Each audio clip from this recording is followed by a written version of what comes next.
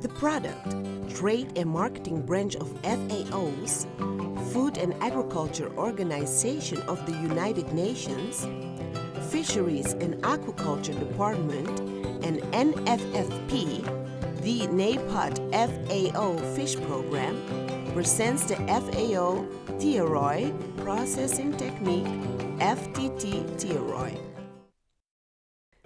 This video is the first in a series of 3 educational videos that promote the use of the FAO-Thiaroye Processing Technique, or FTT-Thiaroye.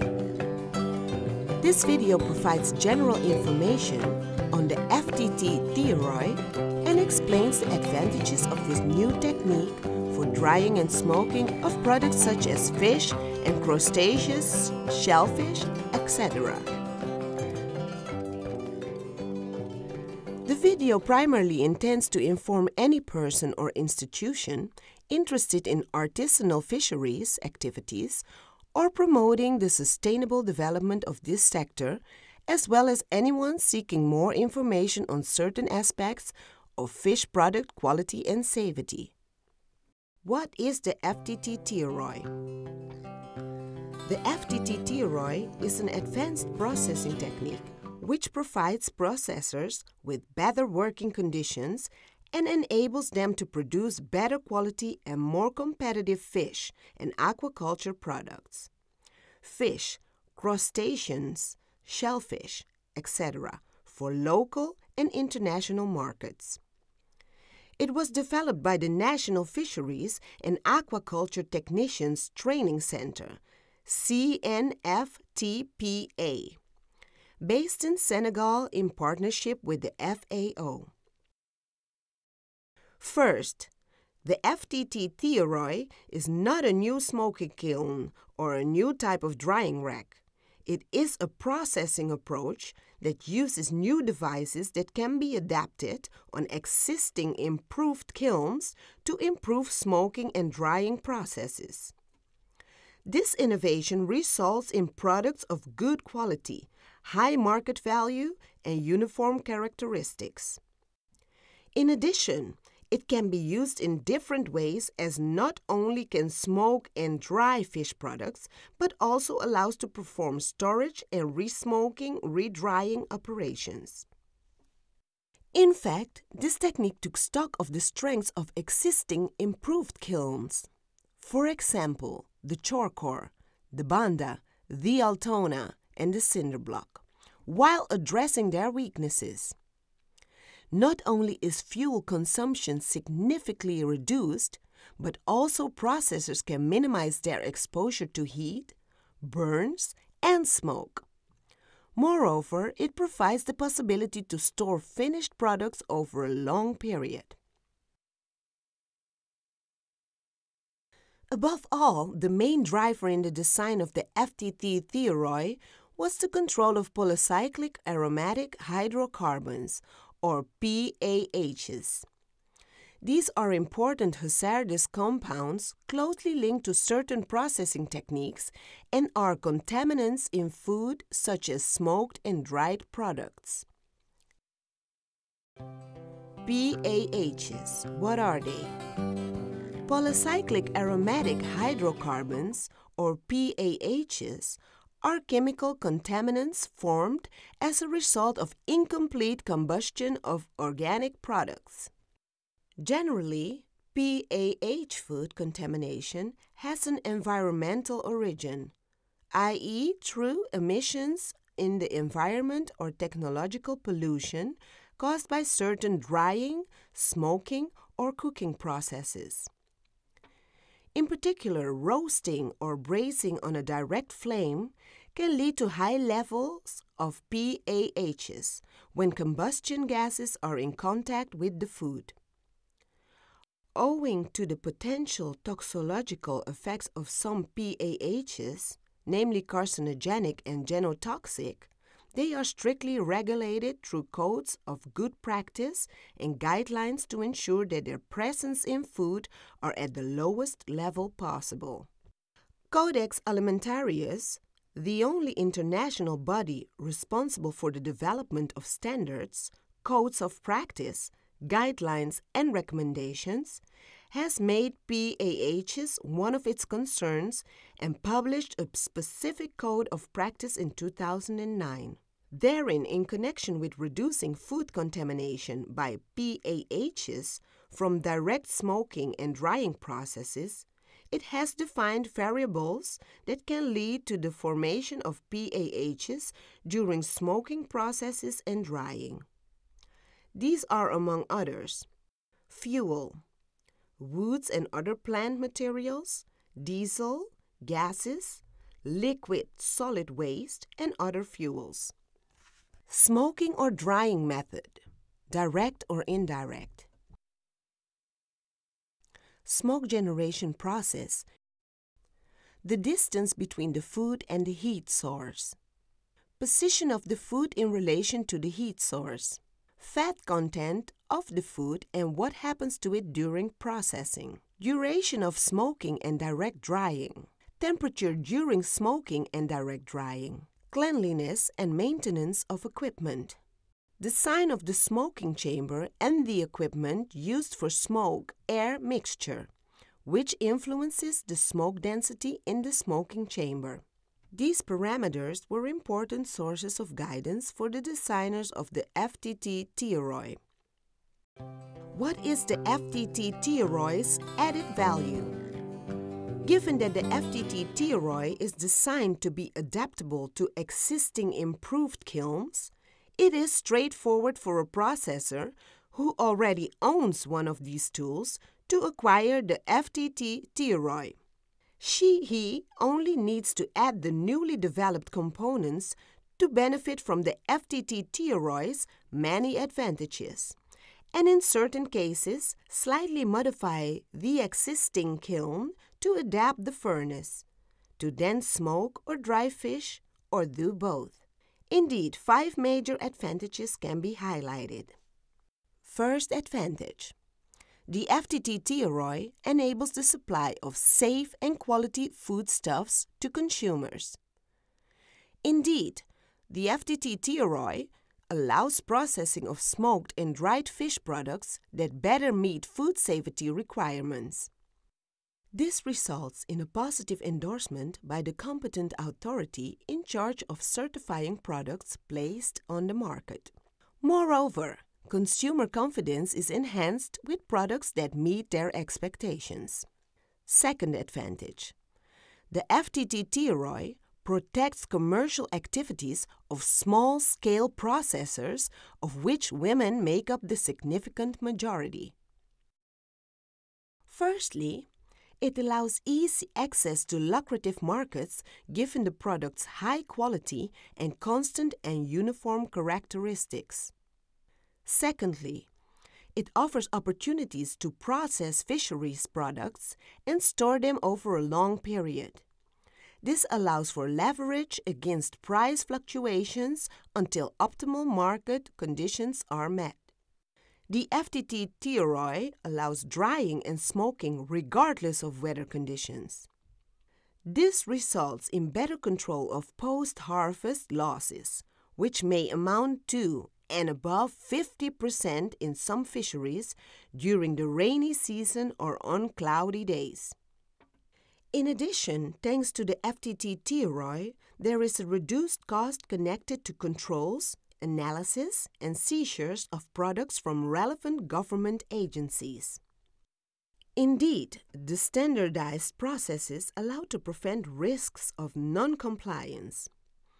This not only helps to reduce post-harvest losses, but also improves the income of operators.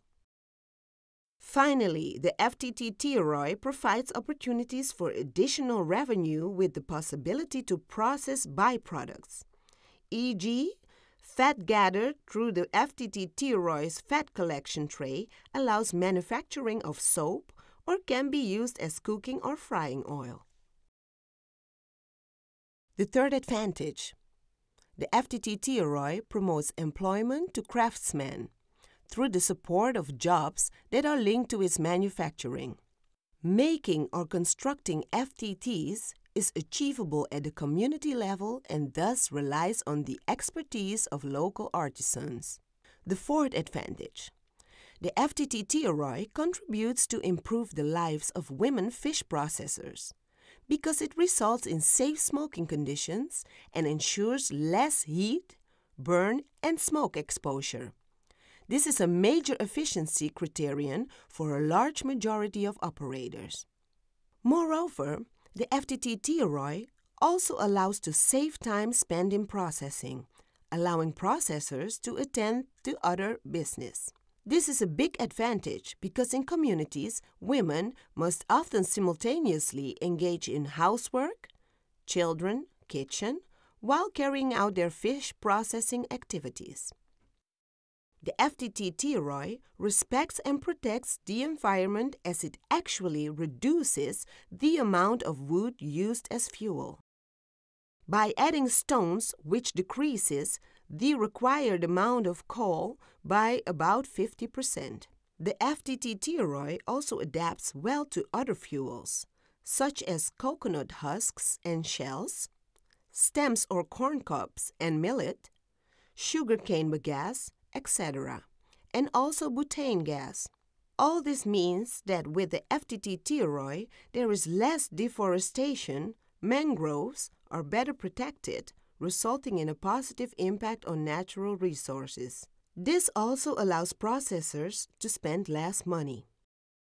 Let's follow the stories of women users who compare the old methods of fish processing to the FTT-Thiaroye. Aujourd'hui, nous sommes très contentes parce que notre condition de fumage de poissons a changé à partir d'aujourd'hui. Ce que j'ai remarqué, plus que quand on fumait là-bas, la fumée nous fatiguait. Avec là, c'est pas la même chose. Il y a très différent parce que avant qu'on prenait huile, ça salit les barriques et puis si on n'a pas fait attention, ça prend le feu. Mais avec là, ça n'est pas ce cas. Là, c'est très bon. Quand on prend huile là, on ne sent rien. These benefits cannot leave anyone indifferent, whether they are individual or an institution committed to the development of artisanal fisheries. To the livelihood of the poorest or to ensuring food security for an entire population. Artisanal fisheries are actually the backbone of the entire sector in low-income countries. Therefore, promoting the use of FTT-Thiaroye helps to promote the sustained development of these countries through the fisheries sector.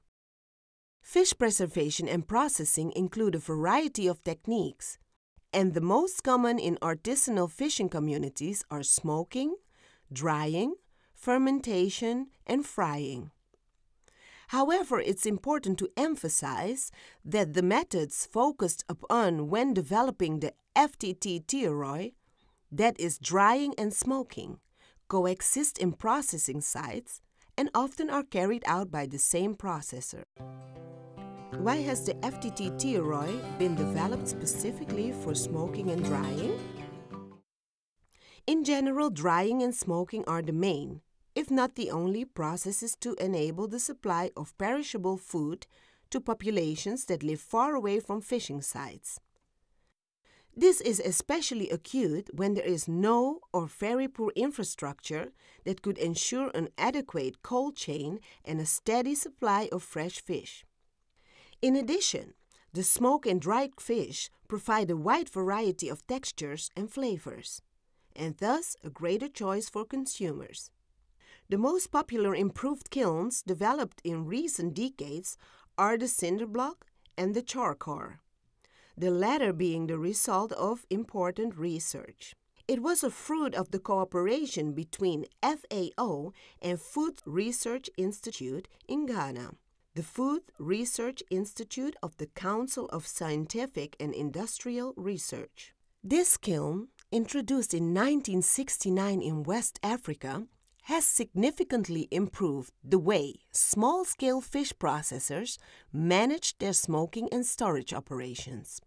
The drying operation mainly takes advantage of the sun as an energy source. Therefore, following a timid social acceptance of solar tents, projects and programs have promoted sun drying on raised racks. However, some concerns have emerged in recent years regarding the limitations of these different processing methods. Indeed, drying fish naturally is particularly difficult or impossible during the rainy season or on cloudy days. Moreover, open-air drying, without protection, exposes the product to contamination by wind dust, insects, rodents, and bird droppings.